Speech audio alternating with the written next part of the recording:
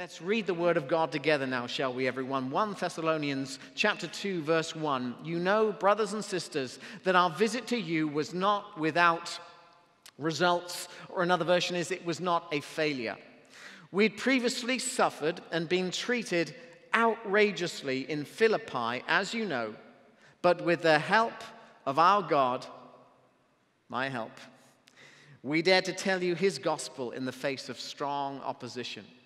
For the appeal we make does not spring from error or impure motives, nor are we trying to trick you. On the contrary, we speak as those approved by God to be entrusted with the gospel. We're not trying to please people, but God, who tests our hearts. You know, we never use flattery, nor do we put on a mask to cover up greed. God is our witness. We were not looking for praise from people, not from you or anyone else, even though as apostles of Christ we could have asserted our authority.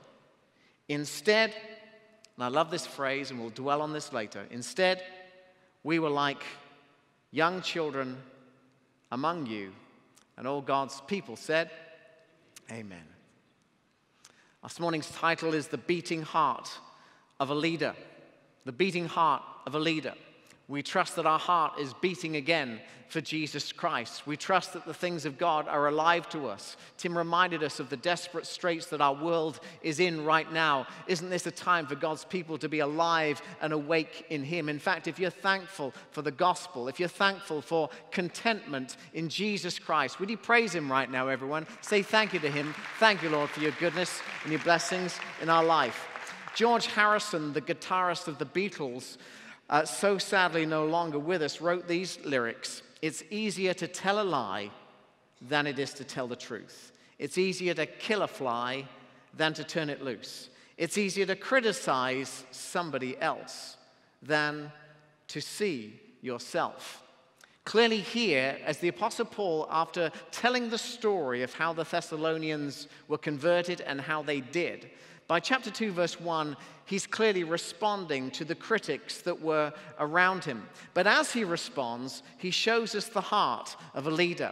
Tim Woodruff and I were meeting this week, and Tim, you reminded me that were it not for the problems in the church, we wouldn't actually have the epistles. Very often the scriptures came because there were problems in the church, and that's how the word came. And so Paul is taking this criticism. I believe he's taken it very well, by the way. Because Paul was the chief of sinners, and he discovered he didn't need to defend himself. He needed to repent of his sins and get right with God. And so he has a healthy view of himself. But nonetheless, Paul has the opportunity here to rise above the temptation of defensiveness or self-absorption or self-pity. And he lays out here a magnificent manifesto of what leadership and the Christian life is all about. His opponents seem to find it really hard to understand that it's possible for someone to actually live for Jesus with pure motive. And that may well be your life. You're living for Jesus with pure motive, but there are those around you who are suspicious of you, that don't really trust you because they live with impure motives themselves. And often that's what happens. A manipulative person thinks that everybody else must be manipulating. And a person that does not tell the truth assumes that nobody else tells the truth either. But Paul shows us that it is possible to live completely for Jesus Christ. Let's ask the question, what does the heartbeat of a healthy leader look like? What does a healthy Christian and a healthy culture look like? Well, verse 1 says, you know, brothers and sisters, our visit to you was not without results. Chapter 2, verse 1 refers to all of chapter 1. Having seen how the Thessalonians were born spiritually, Paul then says this was not a waste, even though there were those saying this is a waste. The first thing I want us to see is that spiritual leaders are concerned for right results. Everyone say right results. Spiritual leaders have a sense of the measurement of kingdom results. Now, there's no greater result than someone who is far from God, coming to know Jesus Christ, being made alive in him, and then following Jesus with all their heart. That's the greatest result of all, amen? And when that is multiplied, in other words, it's not just one person, but many turning to Christ, you have a movement. You have a revival going on. That's what happened in the early church in Acts chapter 2. That's what happened with the Thessalonians. A number came to know the Lord, and that's the sweetest result of all. And the Bible's not afraid or embarrassed to mention numbers from time to time. 3,000 baptized, 5,000 in the church, 156 fish were caught, 10 lepers were healed, and one came back to say thank you, and 5,000 were fed. And sometimes we do that as a church as well. Miss Linda has to estimate how many people to cook for. We tend to have an idea of how many are going to come to the tree, and how many went out on visitation, and how many going on the wildlife safari. And I loved it. Hugh and Mary Lynn took us all that time. Do you remember that? Yeah. I got licked by those rhinoceroses or whatever they were. It wasn't a rhino. It wasn't a rhino. But we kind of have to know how many we have to cater for. But on one occasion, in John chapter 6, when Jesus really laid out the commitment that was required to be a follower of Jesus Christ, John 6, verse 66, it's like the Antichrist verse. John 6, 66, the Bible says that at that point, many people stopped following Jesus because Jesus had laid out what the conditions of following him were. And so all the church experts at the time, all the church growth guys would have said, the denomination of Jesus, the Jesus people are now finished because they were big and now they're down to nothing. But let me tell you something, Jesus was only just beginning. They came down to the smallest number, and then he was crucified, and then he rose again from the dead. Sometimes before the great blessing takes place, there's got to be death and resurrection, amen? And so the Thessalonians only had 3 Sabbaths with Paul, and some were clearly mocking this church, saying, this is nothing. Probably the easiest sport to get involved in these days is probably church bashing. It's probably the easiest thing to do of all. It's much harder to build a church than, of course, it is to bash the church. But I think it's really important for us all to always look at ourselves and say, well, did I have a quiet time? And am I in a serving spirit? Is my speech edifying? Have I prayed for an opportunity to share the gospel this week? Am I truly serving and making things better? Paul says, our time with you was not without results. It was not a failure. We don't ultimately let human results become our own ultimate identity. Amen? By the way, I want to bless all the small churches. If anyone's listening on the radio, you're part of a small church. We love small churches at New Hope. Perhaps we do because we used to be a small church. We know how vital it is that God's given you a role in a community, and it's vital that you live for God. You're all out for him if you're in a small church. It's very easy for us to discard someone or think that they are unimportant, but it's vital for us to know today that we do not labor in vain. Our ministry is not without results. In fact, Paul says that the gospel was becoming known in all of Greece, and where also? Everywhere. The Thessalonian influence was in all of Greece and actually everywhere. So not only was it not without results, it was a great blessing, and yet some were saying, those Thessalonians, they're nothing. And if you come from another church, I'm sure people will try and say, your church is nothing, or New Hope is nothing. Let me tell you something in Jesus' name, we are something. God is working in this place. He's got a great vision for this place. We've had great days. And I tell you what, we are going to have great days. It may look different. It may be different, but if we can be obedient to God, we can be sure that God is going to do great things. If you are in faith for God to do great things, would you give him praise, everyone? He's the God of this city. So you say, Rhys, what are the worthwhile results? They're there in chapter 1. Look on the screen. We've put it kind of all in one big section here. Service. We remember before our God and Father your work produced by faith, your labor prompted by love, and your endurance inspired by the hope in the Lord Jesus Christ. Spiritual leaders and Christian people, ministers of the gospel, members of a church, are aware that service is a vital kingdom measure. How are we doing? Well, we want to know how many people came to this or that, but I tell you what, if we're serving the Lord, that's a great result. Amen? And secondly, character. You became imitators of us and the Lord. You welcomed the message in the midst of severe suffering with joy by the Holy Spirit. You became a model to all the believers in Macedonia and Achaia. Christian character is such a vital result. And I thank God for all our groups that all the time, Wednesday nights, Sunday mornings, we're encouraging, we're doing life coaching, that we can be more and more like Jesus and then witness. This one so easily gets neglected, but it's really important. It's a vital kingdom measure. How are we doing as a church?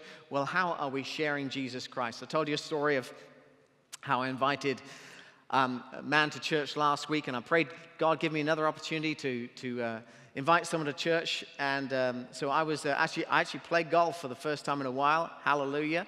And so went out with this guy. I won't tell you his name, but a Catholic background. And so I was talking to him, and he found out about New Hope. And before I could even invite him, he invited himself. He says, I'm coming to your church. I thought, hallelujah, I didn't even have to invite him, so I don't get any credit for that. But he invited himself. Isn't that great? What did he do? He invited himself. I think some people are that ready to come along to church that they're about to invite themselves. But I think we're supposed to invite them first, amen? And so witness is a vital measure for us. So there's the vision.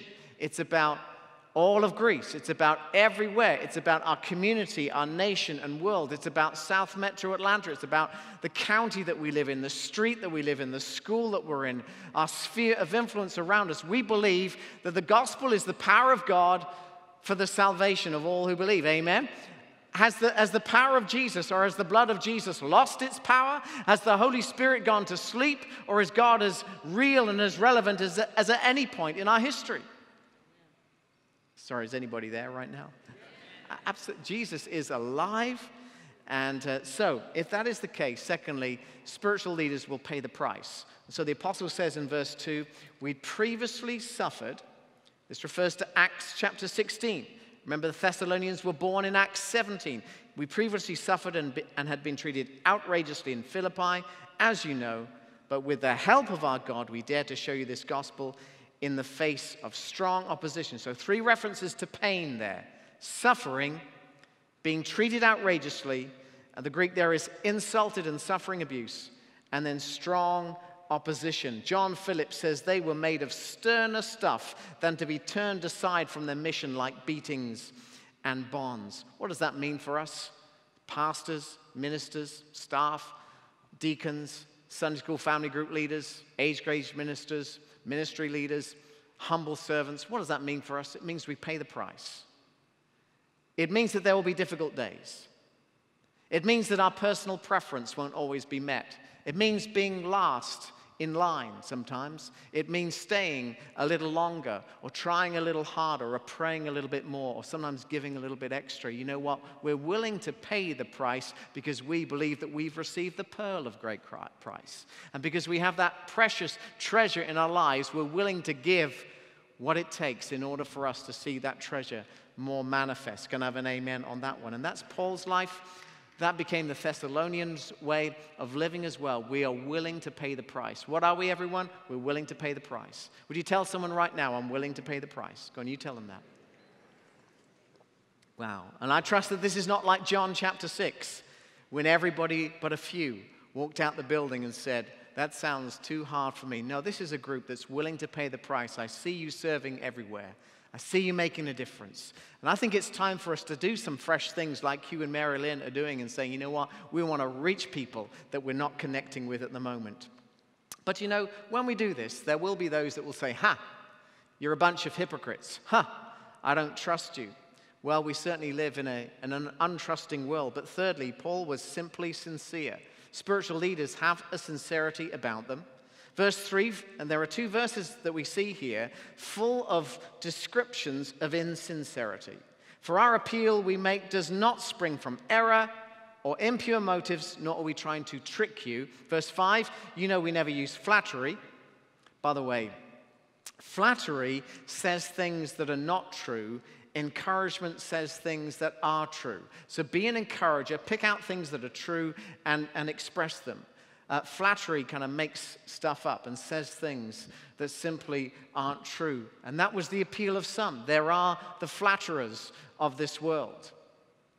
And then we read also that there are those that put on a mask. Everyone say mask. Mask. Who said that? Mask. Thank you. Thanks, sister. It means the same thing, though, doesn't it? But what happens is that when there's insincerity, the face doesn't match the life, or the external doesn't match what's really going on. And then greed, that's another thing. So I've listed here 6 sins. Look on the screen right now. So there are 6 sins mentioned from verse 3 to 4 that Paul was accused of. And here's the thing, none of them were true. But I generally think people that make that accusation generally themselves are susceptible to error, impure motives, trickery, flattery, putting on a mask, and greed. And so they think that the Apostle Paul had to have those things as well. But you know, and I know as believers in the Lord Jesus Christ, it's possible to operate without those sins, amen? And I encourage you to be pure of motive. I see that you are. I don't want to see us trying to be someone that we're not. But let's be of pure motive. Can I have an amen on that one? I need to mention, there are so many things that we don't talk about every week because we cover an issue and an issue will pop up again. So we can't answer everything that's out there all the time. We lay out the Word of God. We're going through verse by verse. It's hard for me not to think about one particular man who died this week when I look at those words that we've just used there of trickery and deception. But Hugh Hefner died this week, the godfather and founder of the Playboy empire, which has profoundly affected our culture. Maybe someone else would have done it had he not done it, because society will always try and invent ways of doing evil when it turns away from the living God. But I will say this, that first of all, we never mourn the death of anyone. Everyone is precious to Christ. Paul was the chief of sinners. So I just want to say, first of all, anybody can come to know Jesus, amen? We extend the love of Christ. Doesn't matter how far we've sinned, how far we've fallen. And even if our life is caught up with lust and with sin, Jesus Christ can set us free today, amen? But I am going to speak for a moment against the legacy, because it's affected every man in this room. It's affecting just about every young person in our culture because of the access we have to a pornified culture. The church of Playboy created a culture that turns men into immature boys who see women as objects, who are incapable of intimacy, incapable of life-term monogamy, and with many damaged souls, it makes it very hard to worship God. You can usually tell someone, a Christian who's struggling with it, because it's very hard to worship. It's very hard to be there. It's very hard to hear the Word of God speak into your soul, because there's shame all over us when those things have gripped our heart.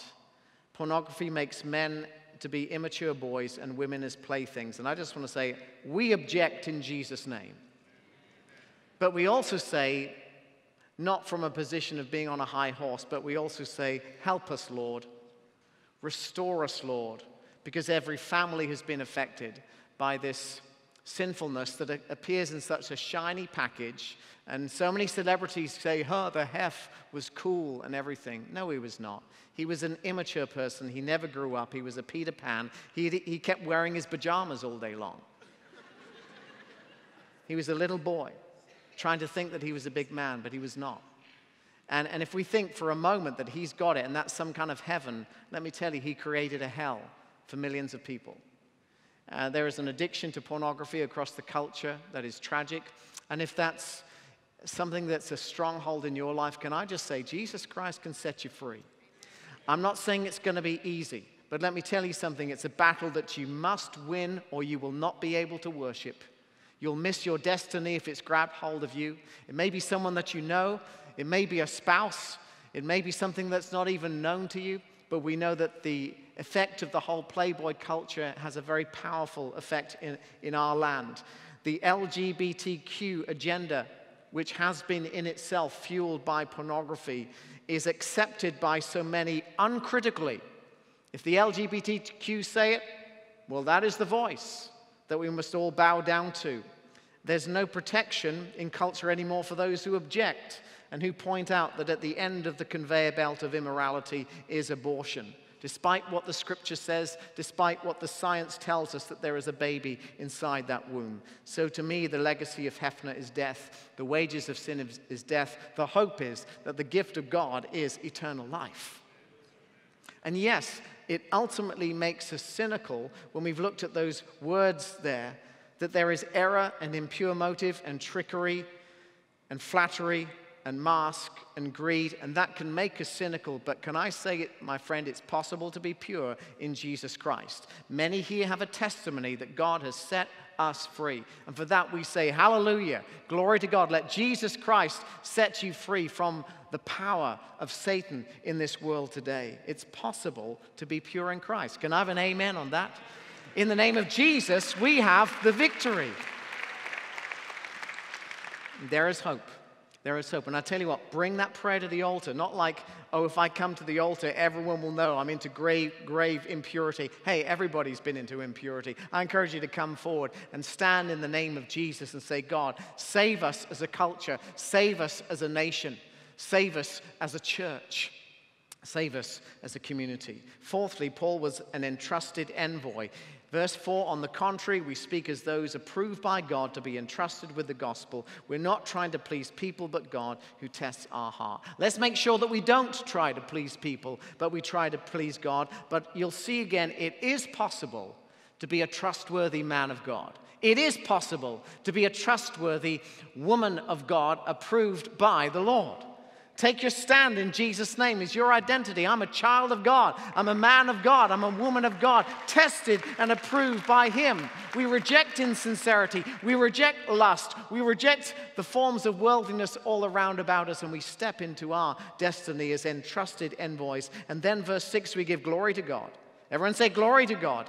We were not looking for praise from people, not from you or anyone else, even though as apostles of Christ, we could have asserted our authority. I mentioned the conduct of worship because it's really important that we make a priority to worship God. You know, if every one of our church members came to church, we'd have to have multiple services at both campuses. If we made it a priority all the time to worship Him all the time, to bring our friends along, we would see a revival in this community. This would be the talk of what's going on in the community. We wouldn't be talking about all the other trivial stuff. We wouldn't be talking about anything except Jesus Christ. And let me tell you, when we gather, I encourage you to sing to the Lord. Brother, sing to the Lord. I know sometimes it can be like this. You know, it's like we're singing like the greatest words, like, glory to God, you're worthy of all praise. You're worthy of praise. And it's like, okay, I know what that's like sometimes. But come prepared. Come willing to kind of be really, really humble and not worry what anyone else thinks about you. And if you're going to stand there, raise your hand a little bit. You know what I mean? Raise your hand a little bit. And the Bible says, I want men everywhere to lift up holy hands without wrath or doubting. Hey, let's just try that. Everyone, just lift your hands to the Lord. The Bible says, without arguing. Hey, isn't that good? Hey, you're all smiling back right now as well. So come prepared, enthusiastic. I'm praying that these front rows will be filled. They're the smallest rows of all, aren't they? There's big rows at the back. I'm praying all these rows will be filled and we'll be ready to praise Him and worship Him. Glory to God in the highest. And finally, I think you're going to love this one. Look at verse 7, a very tender and intimate verse. Paul says, instead, this is really interesting, from this mighty apostle, this is Saul of Tarsus, converted, he goes, we were like young children among you. What does that mean? What does it mean to be like, we were like young children among you? Does that mean like Paul and Barnabas started sort of running around or something and doing silly things? No, there's a difference between being childish and childlike. Do you agree with me?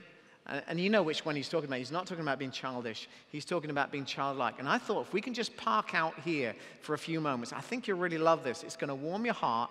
It's going to remind you of who you are in Christ. It's going to remind us of who we are in relationship to Him. You know, in Matthew's Gospel, chapter 18, verse 3, this is all on the screen. Jesus said, truly I tell you, unless you change and become like little children, you will never enter the kingdom of heaven. First, Paul has a childlike testimony. Very simple. I was the worst of sinners, and I met the risen Lord. I know that I'm at my best when I remember the kid that didn't go to church, didn't know Jesus, whose dad was about to kill himself, and then a punk rocker told me about Jesus, and I came to know Him. I've never quite got over the fact that God just grabbed hold of me. And I think I'm supposed to park out in that place with childlike simplicity, remind myself and remind others that Jesus is the answer for the world today. Paul had a childlike testimony, and he told the message across Macedonia and Achaia, Jesus, Jesus, Jesus, Matthew 5:9. Blessed are the peacemakers, for they will be called children of God. The Apostle Paul and his team had a childlike peace. They were peacemakers. They brought the peace of Jesus Christ. They brought peace to the church, that things were reconciled. Things were not pushed apart by Paul, but things came together again by him. Matthew 19, verse 13. When people brought little children to Jesus for him to place his hands on them and pray for them, but the disciples rebuked them. Thirdly, Paul had childlike status. We were like children among you, which means he was humble. He didn't puff himself up. He was ordinary, if you like, and he was in a right relationship with the living God. The Roman world said that a child had no standing or no rights, and Paul says, I was a child among you. Matthew 21:15, when the chief priests and the teachers of the law saw the wonderful things Jesus did, and the children shouting in the temple courts, Hosanna to the Son of David, they were indignant. Fourthly, Paul and his team brought childlike praise. In fact, verse 2, the very time when they mentioned the oppression that they experienced in Philippi, what were Paul and Silas famous for doing? They sang while they were in the stocks, with beaten backs, blood running down their bodies. What did they do? They praised the name of the Lord our God. What a beautiful name it is. What a beautiful name it is. The name of Jesus Christ our King. They praised God. They sang out to him and made a sweet sound in that prison cell. Can you see that there was a childlikeness to them that was quite glorious? And it actually warms my heart to them. It warms my heart to the things of God. Now, there is such a thing as childish. Childish preference, Matthew 11:16. To what can I compare this generation? They're like the children sitting in the marketplaces, calling out to others. We played the pipe for you, you did not dance. We sang a dirge, and you did not mourn. There are some, sadly, who just seem to get caught up and snagged by personal preference. Things are just not the way we want them to be, and we're picky. It's like this isn't like this, and my church used to be like that, and my former spouse was like that, and my dad used to do this, and it's like things are just not the way we want them to be, and we end up being picky. Most people leave a church over personal preference. It's not over doctrine. It's not over weighty matters. It's often over kind of childish stuff that is just about me. Then there's childish rebellion. Brother will betray brother to death. Father his child. Children will rebel against their parents and have them put to death. Can you see that Paul was really clear? We were like children among you. He's talking about the childlike stuff, not the childish stuff. And so that's a challenge for us, isn't it? But I think it's an encouragement. When we're childlike, I think there's quite a lot of fun that goes with that. I thank God that in our church's legacy, we had Ike Reichard, who is frankly the most fun pastor there's been in the history of the world. I think that was good for our church. We learned to laugh at ourselves. John Avon, a wonderful sense of humor. He was more the kind of guy that would jump out in the corridor and shout boo at you. That kind of, John had a great sense of fun as well. And I think that's been part of our church culture for many, many years. Let's not take ourselves too seriously. We don't have to get into everything that's going on in the world and let the world set the agenda. We're called to be the happiest people on earth. We're called to be as little children who worship God. We're set free from the power of lust. We're set free from the power of political intrigue and backbiting in our culture. We're set free to be a people of praise, a people of love, a people of ministry. Childlike, following Jesus. So what I'd like us to do is to just see our main 6 points again. I haven't done this for a while. Can we just see them on the screen right now? And I want you to, I know these are all relevant to every one of us, but I wonder which, if you had to pick one of those 6 things, which of those 6 things do you think, I think that's most relevant to my life right now. I probably need to work on that the most. Is it the right results? Is it service and Christ-like character and witness? Is it just reminding myself what New Testament Christianity is all about? Is it paying the price? Is it, I get a bit caught up in my own little routine and I sometimes forget I've got to lay myself out there for the kingdom. Is it sincerity that maybe is it I've got to guard myself against the insincerity of the world and make sure that my heart is pure and I trust those who are sincere? Is it I've got to be an entrusted envoy? I'm a carrier of the gospel of Jesus Christ. Is it I've got to give glory to God? I need to really give more attention to consistently, persistently glorifying God and worshiping him? Or is it like, I mustn't lose that sense of childlike simplicity and guard against the childishness that wells up inside of every one of us? Wow, each one of those, that would be victory if we could make progress in any of one of those things. But